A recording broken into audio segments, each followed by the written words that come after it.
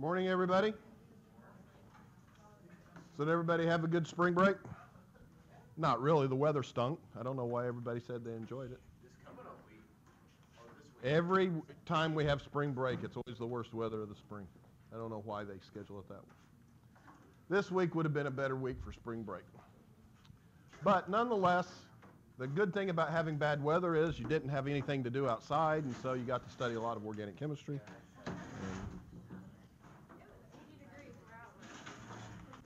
That's cold. All right, so today we're going to get into chapter 17, which is talking about carboxylic acids and their derivatives. And we've talked an awful lot about carboxylic acids at various points throughout the semester. So some of this will be like review. You already know some ways to make carboxylic acids. We'll talk about some additional ways to make carboxylic acids. Tell me what you know about carboxylic acids right now. C, what? COOH, okay. What else do we know? They do have a carbonyl group in them. What else do we know?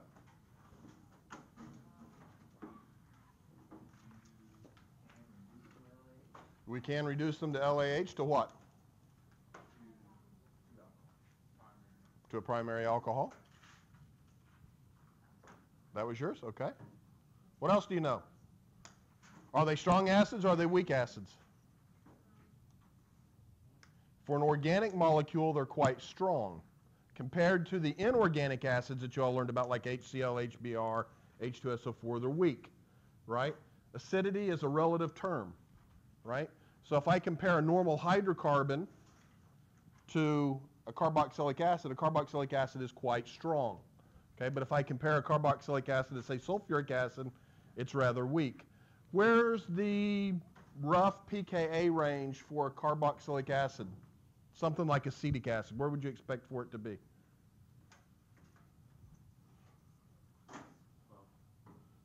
For a carboxylic acid, the pKa? 12 is basic, right? pKa, yeah. Where would you expect it to be? Nope. It's acidic. Why would it be at 7? 7's neutral, right? Where would we expect pK of a carboxylic acid?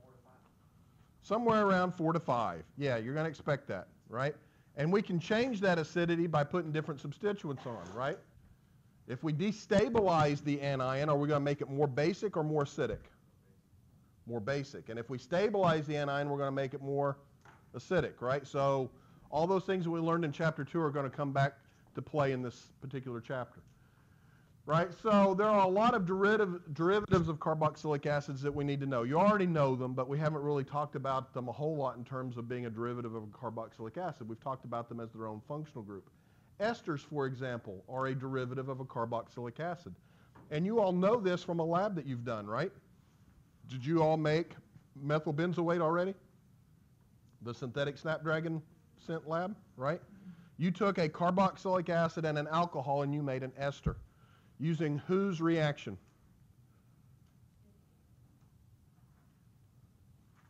What was the name of the reaction?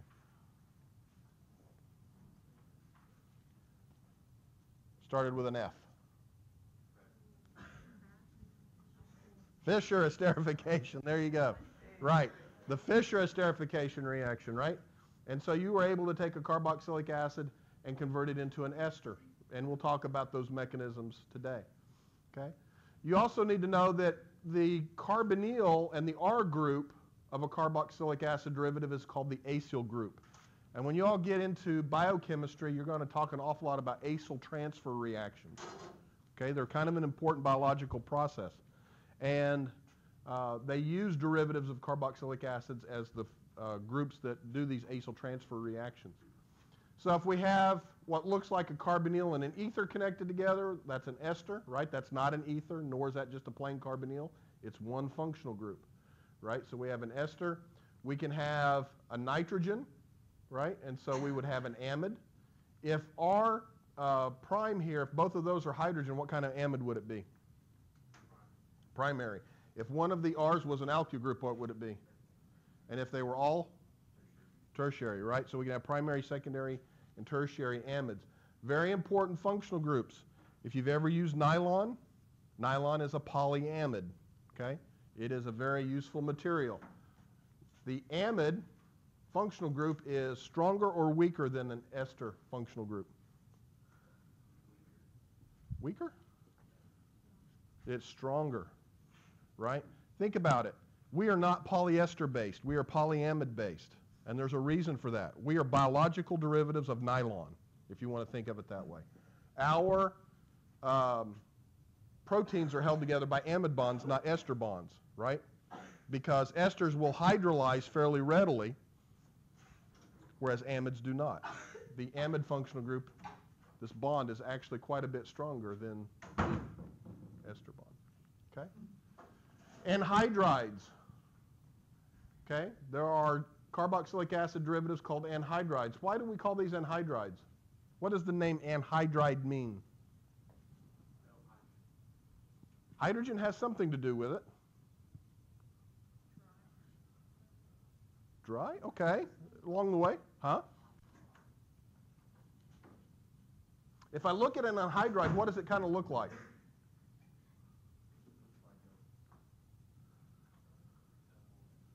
Kind of looks like a double ester sharing a single oxygen, right?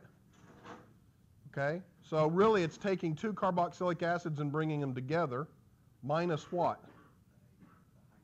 A hydrogen? Two hydrogens and what? And an oxygen. Anhydride means minus water, right?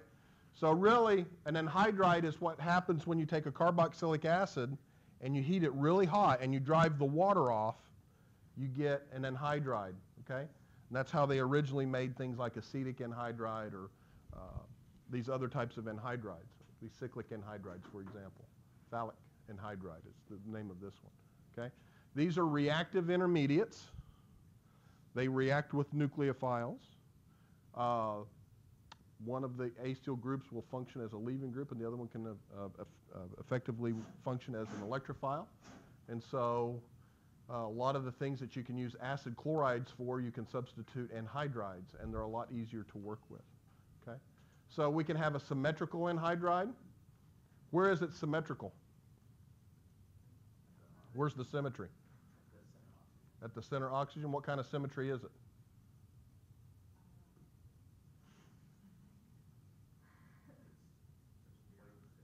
There's a plane of symmetry. That's right. There's a mirror plane, right? It's not a point. It's a plane of symmetry, right? So we could have, if the two carboxylic acids that come together to make this are identical, you make what are known as symmetrical anhydrides. Here, if we look at the plane, is there a plane of symmetry? No. And so we call this a mixed anhydride because it actually took two different carboxylic acids, if you will, to make this. It took acetic acid and it took benzoic acid to come together to make this mixed anhydride. This is a cyclic anhydride, and cyclic anhydrides can or cannot, or may not be symmetrical. How about this one? That is a symmetrical anhydride. Okay, so it is a symmetrical cyclic anhydride called phthalic anhydride.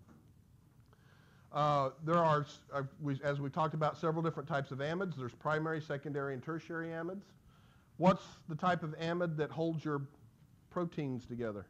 Primary, secondary, or tertiary? For the most part, it's secondary. That's right. Secondary amides are what link all of your amino acids together into a polyamide that makes the various proteins in your muscles, your heart, your all the kinds of stuff, right? So secondary amides are, by and large, what are responsible for that. Tertiary amides also come into play in some of your proteins because you have this amino acid that we'll talk about later called proline, which actually forms tertiary amide bonds. There are cyclic esters and amides, but we don't call them cyclic esters and amides. We call them lactones and lactams.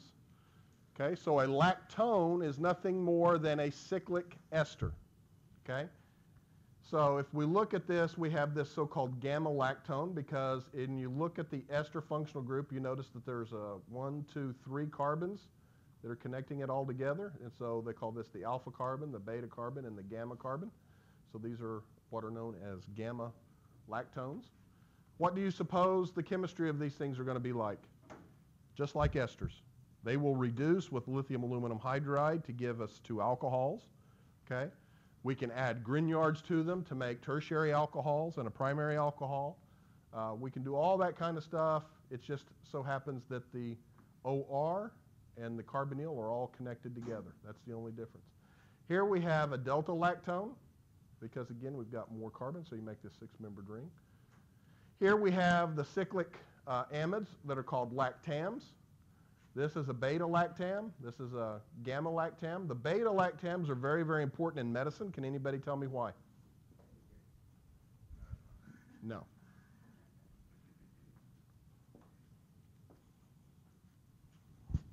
Why are the beta-lactams so important in medicine?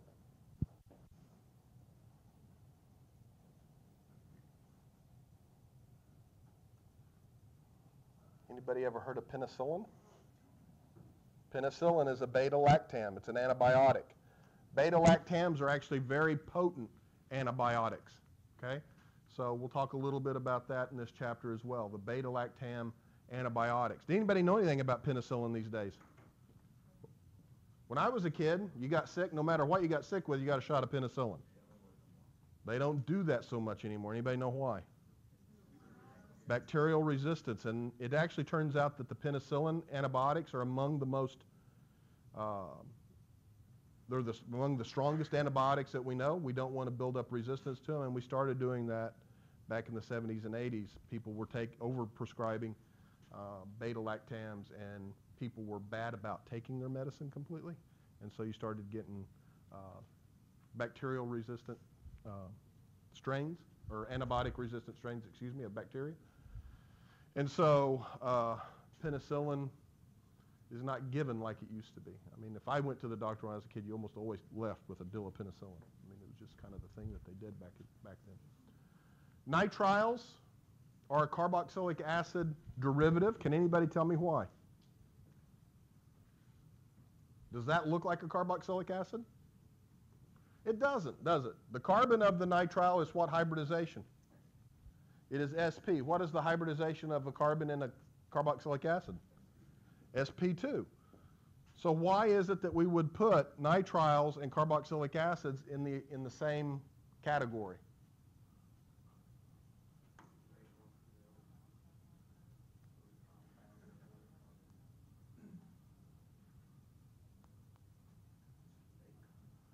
Huh?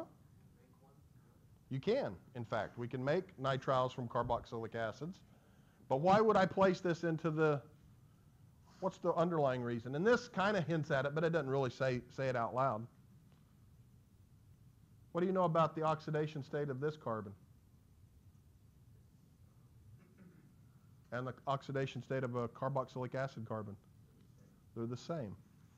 So they have the same oxidation state at the carbon, and so they place them in the same category. Okay. So we know that carboxylic acids behave like acids. Surprise, surprise, that's their name, right?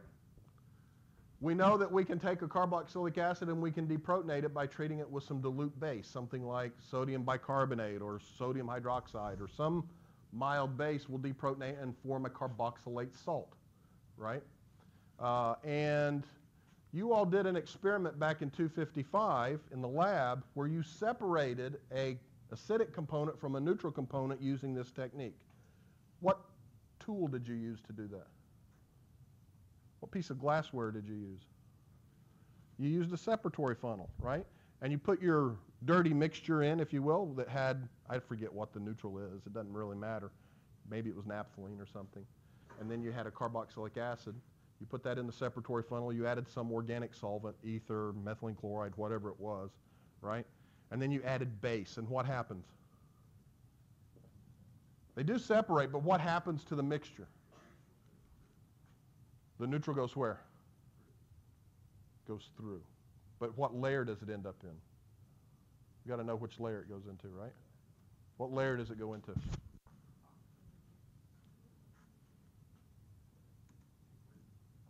The neutral? So if we had naphthalene, would that go into an aqueous layer? No. So that'd go into the organic layer. What happened to the carboxylic acid? Why did it go into the aqueous layer?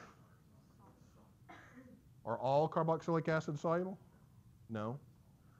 But when it forms the salt, they become more water soluble, right? And so when you reacted it with the base, it formed a carboxylate salt, making it more water soluble, allowing you to separate the two components. You took the organic layer and you set it aside, right? And you took the water layer, and then what'd you do to the water layer? Well, you might have done that, but what did you do at the end to get your acid back? Remember, you added something and the acid precipitated out a solution. It was soluble in water under basic conditions, so what would we add to the water? You'd add acid, right? And you would reverse the process, right? So we would reverse it and we'd get the carboxylic acid. It had enough carbons that it was no longer soluble in water, right? And it precipitated out and you all isolated it. So, I can't remember. Your carboxylic acid probably had 6 or 7 carbons. And so it was water insoluble because it didn't satisfy the 5-carbon rule, right?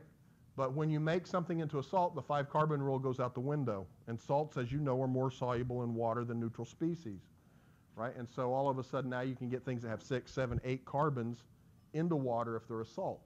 And so you were able to get it into water, separate it from the neutral, and then you took this and you reacidified it. It fell out of the water, and you've isolated it by filtration. So these are some ways in which you can separate carboxylic acids from other organic compounds. And if you ever get interested in medicinal chemistry where they actually go out and get plants and small animals and things to look for medicines, they actually do a lot of these different separations where they will take separatory funnels and separate the basic components from the acidic components from the neutral components, and that's usually the first thing that they do when they're looking for new molecules that may have medicinal value. So it's very important to understand how acidity can be utilized to your benefit to separate things. Okay? We know that anything that stabilizes the anion favors the dissociation. And if we favor the dissociation, is that a stronger acid or a weaker acid? It's a stronger acid, right? By definition, strong acids completely dissociate, right? So anything that can favor this side of the equilibrium is going to make this a stronger acid, okay? And so there are electronic influences that come into play here, right? If we have a group on the, and G's just a generic group here, okay? If we have a group on the carboxylate of the carboxylic acid, so we're looking at the anion, we always look at the anion, and that group can withdraw electrons. Let's say it's electronegative. Is that going to stabilize the anion or destabilize the anion? It's going to stabilize it, right? And so it's going to make it a stronger acid. If I have something in that group that donates electrons, then that's going to destabilize the carboxylate and make it a stronger or weaker acid? A weaker acid. And so we can play with acidity by putting different electron withdrawing or electron donating groups on our molecules. Okay, so for example, if you look at acetic acid, it has a pK of about 4.76, more or less, right? 4.75, depending on which book you look at. It's a fairly weak acid, right? It's about where you expect it. You'll take this, you'll mix it with olive oil, and you'll make your dressing out of it, right? This is how you make Italian dressing, oil and vinegar, okay? Now, if we replace one of the hydrogens on this methyl group with a chlorine, notice what happens to the pKa. It drastically goes down, right? That doesn't seem like a lot when you're just subtracting the two numbers, but remember, it's magnitude, right? So this is huge, just by replacing a hydrogen with a chlorine. We replace one of these hydrogens with another chlorine, we're down to 1.48. We replace the last hydrogen with a chlorine, and now we have trichloroacetic acid. We have a pK of 0.7. So this we would call a weak acid. This is starting to get into the ballpark of strong acids, right? What's the name of this effect? It is the inductive effect. Why is it not the element effect?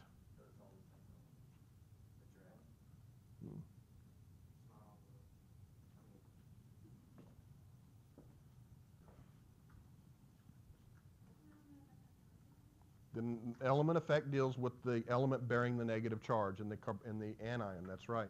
And in this case, when we look at them, we would remove the hydrogen, right? And we would be looking at the carboxylate.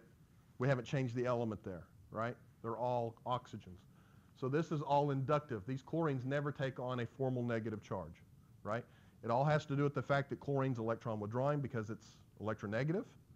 And so as they're pulling electrons to themselves, what happens to this carbon? It becomes more positive, partially positive, and putting a partial positive next to something that's negatively charged stabilizes or destabilizes? It stabilizes, right? And so we see this. And this is not a small effect. What would you predict if we, instead of using chlorine, we used fluorine?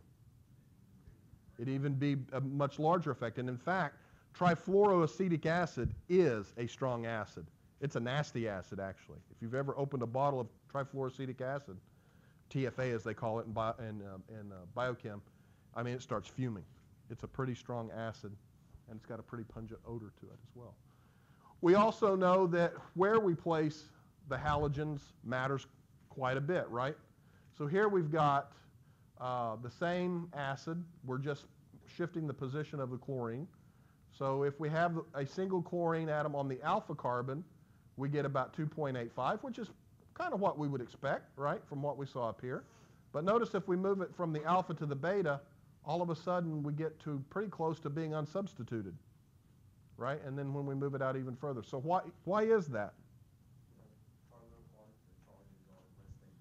That's exactly right. So charge separation, right, doesn't stabilize as much, right? So this so-called inductive effect falls off very dramatically with distance, right? The best that you're going to get is when you have that right on that alpha carbon, okay? So we can have a long carbon chain. We can put some halogens way out there, and it's not really going to affect the acidity very much. We want those halogens to be as close as possible to the carboxylate, okay? Benzoic acids also experience the same type of effect on pKa by the type of group that we have. So if we look at benzoic acid has a pK of about 4.19. Can anybody tell me why this has a lower pKa than acetic acid? Why is that anion more stable? Resonance? Can I resonance delocalize the negative charge any more than I can with acetic acid? No, it's still in the carboxylate, right? But the aromatic ring is in conjugation with the carbonyl. That does lower the pK just a little bit, but just a little bit, right? Not even a full unit. So there's where benzoic acid is. You all are familiar with the sodium salt of benzoic acid as sodium benzoate if you like soy sauce. It's usually added as a preservative to soy sauce. So next time you're in the Chinese restaurant, take the Kikkomans and turn it over and look. It'll say preserved with sodium benzoate. It's a pretty good preservative. Now, if we add some groups to the benzene ring, here we're adding a chlorine. Notice what's happening to the pKa. It's going down, right? So we're becoming a stronger and stronger acid. The nitro group, even better, right? 3.4 in terms of pKa. Notice what happens when we add a methyl group. Methyl groups are electron releasing, right? pKa goes up. How do I know that a methyl group is electron releasing?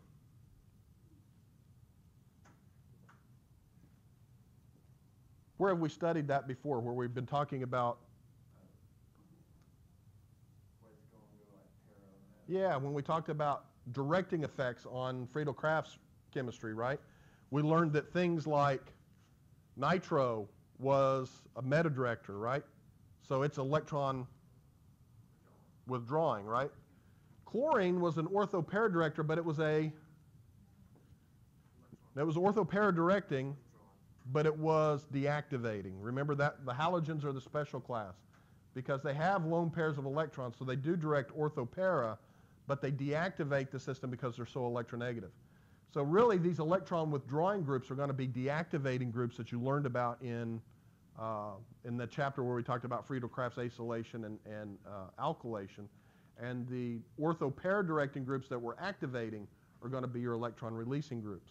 Things like alcohols, ethers, alkyl groups. Those are all going to be electron releasing and make the acid less acidic. Okay? We've talked about a variety of ways to make carboxylic acids from 255 all the way till now. So a lot of this is just rehash, if you will. Right? We've talked about taking alkenes and cutting them in half using either ozone or potassium permanganate to give us carboxylic acids. Now, notice the potassium permanganate. Remember when we talked about making the syn diols with potassium permanganate? I told you had to be very careful. And the potassium permanganate reaction had to be kept what? Cold. Right. So if you take potassium permanganate and an alkene and you keep it cold, and you do the reaction very carefully, you'll get a syn diol. But if you heat it up, you actually get 2 carboxylic acids, where it cuts the alkene in half. Okay, and this becomes 1 carbonyl carbon. This becomes the other carbonyl carbon. We can also do ozonolysis under oxidative conditions where we have hydrogen peroxide, where we can cut the carbon-carbon double bond into 2 carboxylic acids. We can also cut the carbon-carbon double bond into 2 aldehydes if we used reducing conditions here, right? So like zinc and water or the dimethyl sulfide that we talked about. We also talked about the ability to take primary alcohols and oxidize them to carboxylic acids using Jones reagents.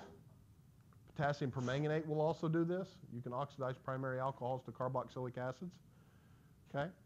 And we also talked about oxidizing aldehydes to carboxylic acids, right, using, what was the name of this reagent that we talked about last chapter? It's a little test that I did for y'all. Tollens. Yeah, that's the Tollens reagent. And so the Tollens reagent's very good about taking aldehydes and oxidizing them to carboxylic acids. Now, we did that on a sugar because the sugar was in equilibrium with its aldehyde form, right? And so we were able to oxidize it and get the carboxylic acid of that sugar, and the silver precipitates out and makes a nice pretty flask, right? How would I go from here to here? From the primary alcohol to the aldehyde. PCC, how would I go from the aldehyde to the primary alcohol? LAH will work, or sodium borohydride. And if you had to choose, and why? It's a lot easier to deal with. That's right. Lithium aluminum hydride, if I gave that to each and every one of you, somebody would get hurt. Okay? Sodium borohydride, I could give that to you all and nobody will get hurt. Okay? So it's just a nice reagent to use when you can. Okay? This was the example that we used for the Tollens test last time, where we made the silver flask, which is sitting down in my office waiting for somebody to win, right? And I will make as many of those as I need to for the next test that's coming up in 1 week, right? So make me have to go and buy bunches of flasks, okay? I want to make bunches of them, okay? But what we did, right, was we took an aldehyde and we oxidized it to a carboxylic acid. And the nice thing about the Tollens reagent is that it's very, very selective for aldehydes. It leaves other things alone. It will not oxidize a primary alcohol, for example, to a carboxylic acid or an aldehyde. Whereas PCC will do that, right? Or Jones reagent will do that. The Tollens reagent really only deals with the aldehyde. And we know that from the experiment that we did. Look at all the alcohols that are in a sugar. And the only thing that we really oxidized was the aldehyde. And so we had the hemiacetal form of the sugar, which is what you probably learned most of in biology and your biochemistry. Okay? So this carbon right here is the carbonyl carbon, and this is in equilibrium. So this can form the aldehyde, and there's your alcohol right there, right? These are known as reducing sugars because they will reduce silver plus to silver metal, okay? And you'll learn an awful lot about reducing sugars in your upper level biology and biochemistry classes. They're kind of an important class of sugars, okay? So this is the hemiacetal form. This is so-called open form. What would happen if we took this sugar and we reacted it with a Wittig reagent, what do you think would happen? Think anything would happen?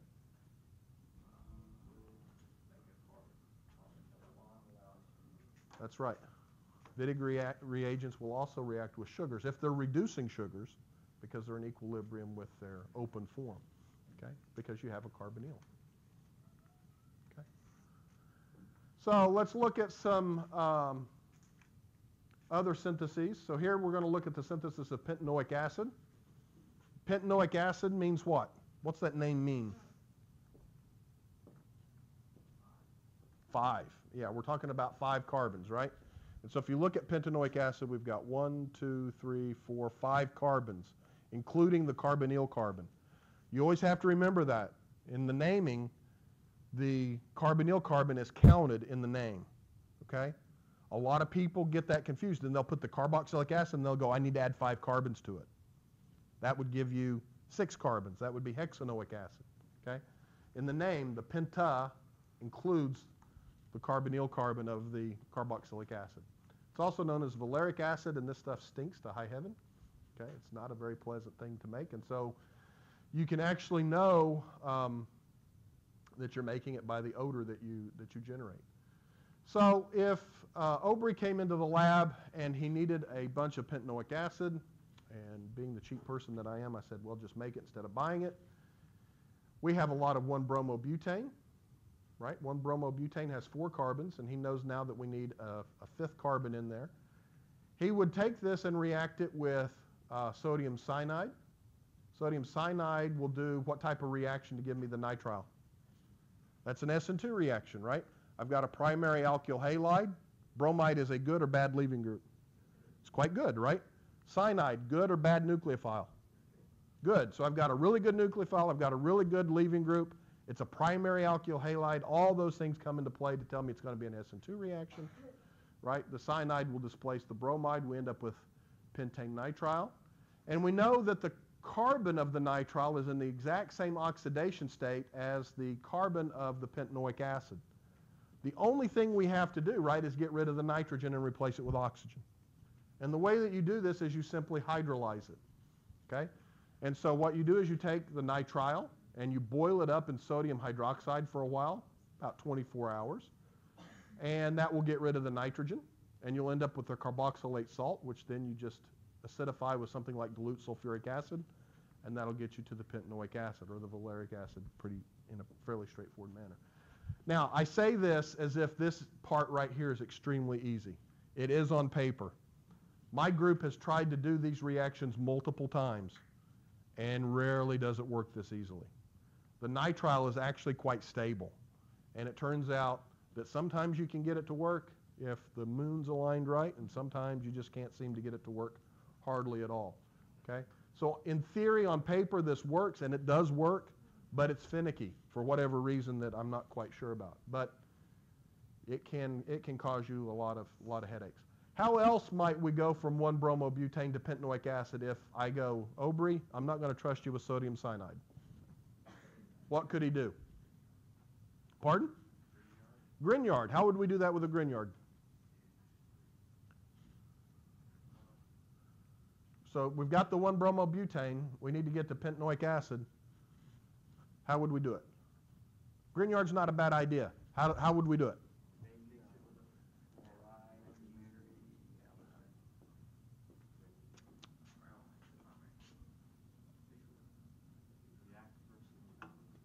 React this with magnesium? Okay, and that would make the Grignard.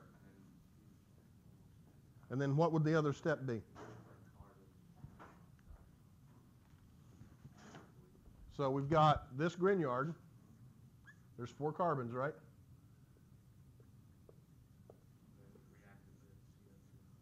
Ah. 1, 2, 3, 4. Yep, there we go. So, right, I could take that. I could react it with carbon dioxide, right? And then quench it with dilute acid. That would work. Okay. Now, Obry mentioned something. He said maybe use some kind of carbonyl. What kind of carbonyl could we use? Let's say we're out of dry ice. We don't have any carbon dioxide. What else could we do? What would it be?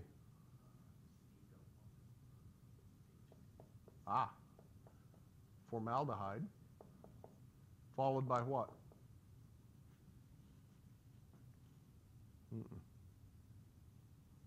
If I do this Grignard with formaldehyde, what do I get? Grignards plus aldehydes give me what? Primary alcohols, right? So I would get a primary alcohol from this. So then what would I do to take it to the carboxylic acid? Jones reagent, right? So there are more than one way to get there. I could go the nitrile route. I could go the carbon dioxide route, or I could go the formaldehyde route. There are more than one way to get to these products, okay? A lot of what we've been talking about for a semester and a half, you've already got everything. Now it's just figuring out how to mix and match it together to get the products that we want.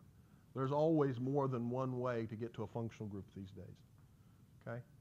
It's never just A plus B gives C. A plus B gives C, A plus D gives C, A plus E gives C sometimes, okay? And so being able to mix and match your different reactions is kind of getting to be more and more important here, okay?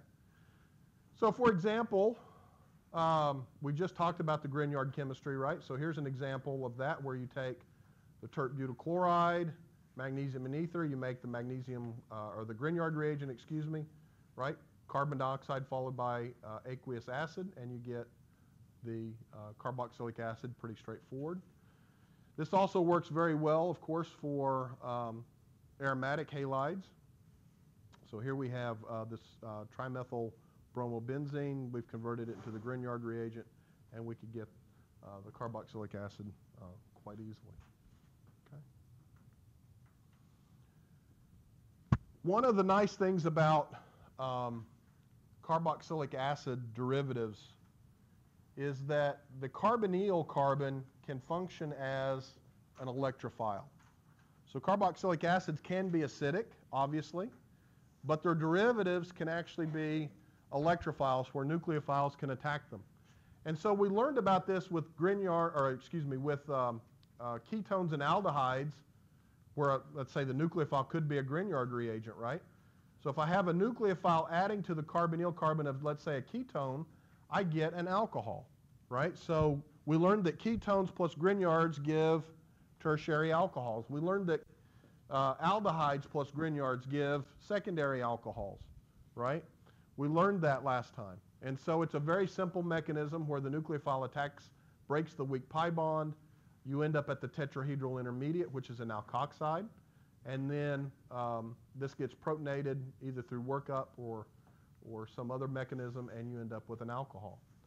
Things are different with carboxylic acid derivatives, though, because we have an electronegative atom on the carbonyl. Here we just had carbons or hydrogens. Here we have now some type of potential leaving group. So let's suppose this is a OR from an ester. What can happen is that the nucleophile can attack. You get a tetrahedral intermediate, and now this comes back and kicks out a leaving group, and you can end up forming a new carbonyl. Okay? These are known as acyl transfer reactions, and again, very important biological processes. This is how your body tags certain things for elimination, for example. It will put an acyl group on them. And then the machinery of your body knows to process that a certain way. Okay? And again, you'll learn more about that in terms of biochemistry when you get there. Okay? This is called an addition-elimination mechanism. Why do we call it an addition-elimination? Because the first step is the addition of the nucleophile to the carbon, right? Followed by the elimination of whatever X happens to be. Okay? So, from the viewpoint of an organic chemist, it turns out that acid chlorides are very good at this acyl transfer process. So, for example, if we took an acid chloride and some nucleophile, we will replace the chlorine with that nucleophile. Okay? And since the nucleophile has a hydrogen on it, it ends up generating HCl as a byproduct, which we have to deal with. And usually we use something like pyridine to react with the acid to keep it from boiling out of our flask. Okay? These reactions are quite vigorous. They're quite exothermic.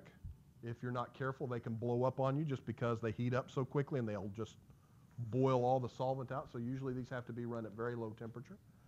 Acid chlorides are very, very reactive. And this chemistry is very, very good. I could give every one of you one of these reactions to do, and none of you would mess it up. I promise. Nylon is the easiest polymer in the world to make. You mix an acid chloride and an amine together, and you get this polyamide. You can pull it out with a pair of forceps and make these long little strings of nylon. It's real easy to do. We used to have kids do it all the time. Very, very easy reaction. So let's look at some of these reactions with the acid chloride. So for example, if I take an acid chloride and I react it with a carboxylate anion, I get an anhydride. Okay?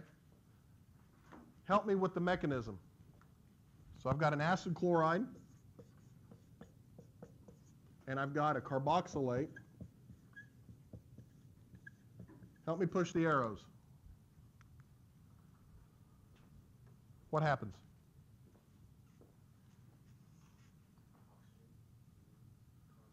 Oxygen to carbon. Which oxygen?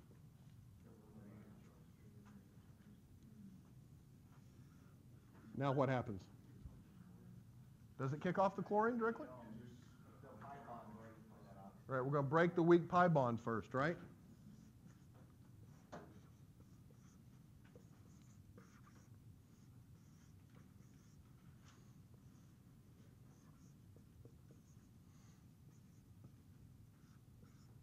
Now what happens? And chlorine leaves.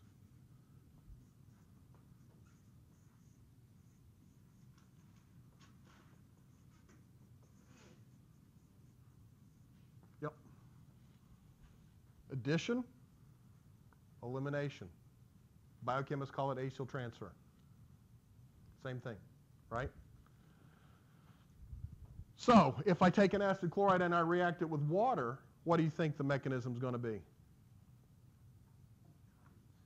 Not kinda, exactly the same. The only difference is the nucleophile is now water, right? So water adds,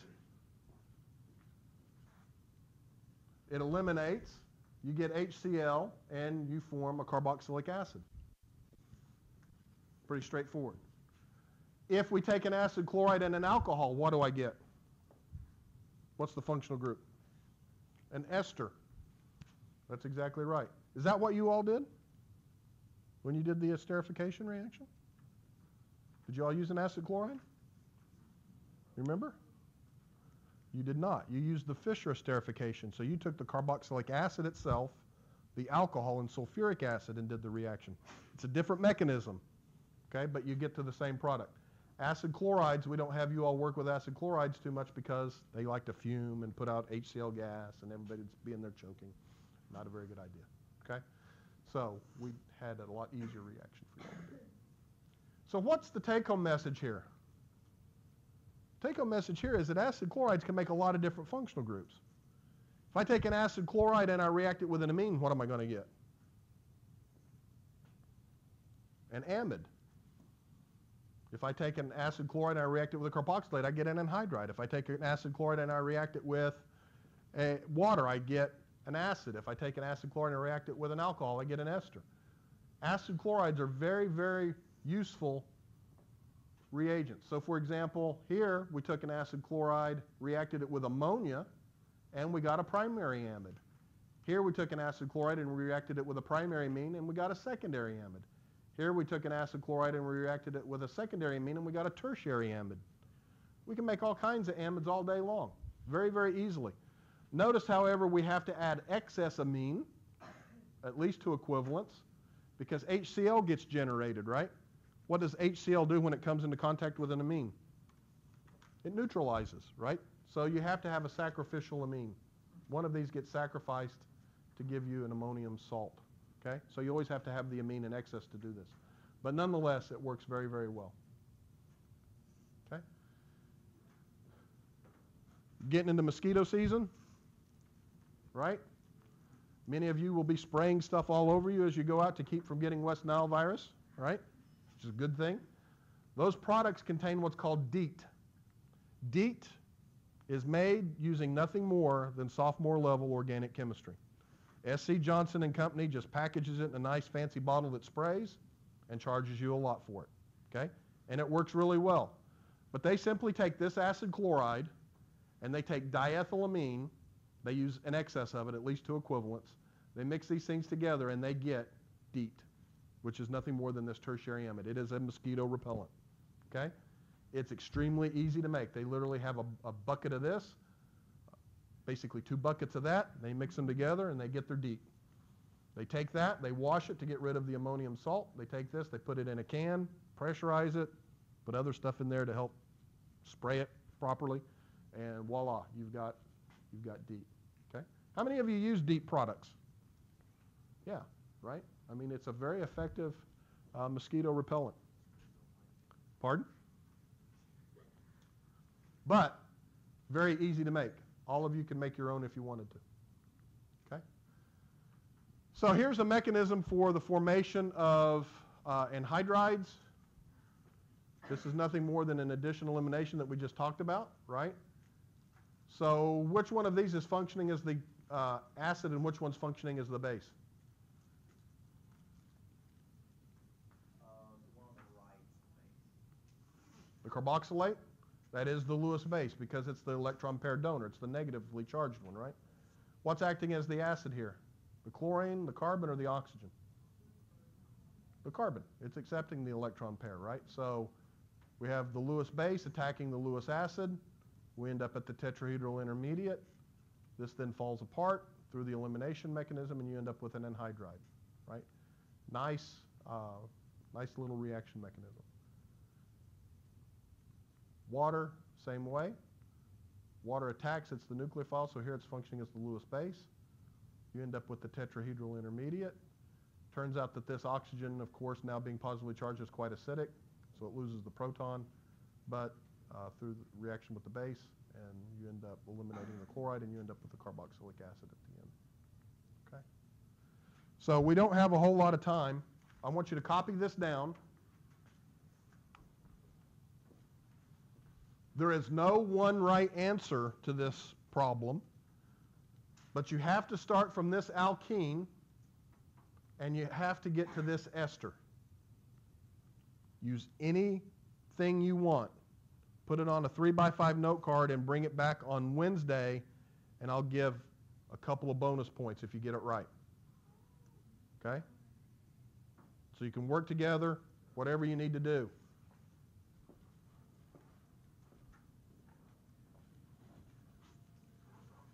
On your way out, please leave your inverted lectures up here at the top or at the front. And I'll see you on Wednesday.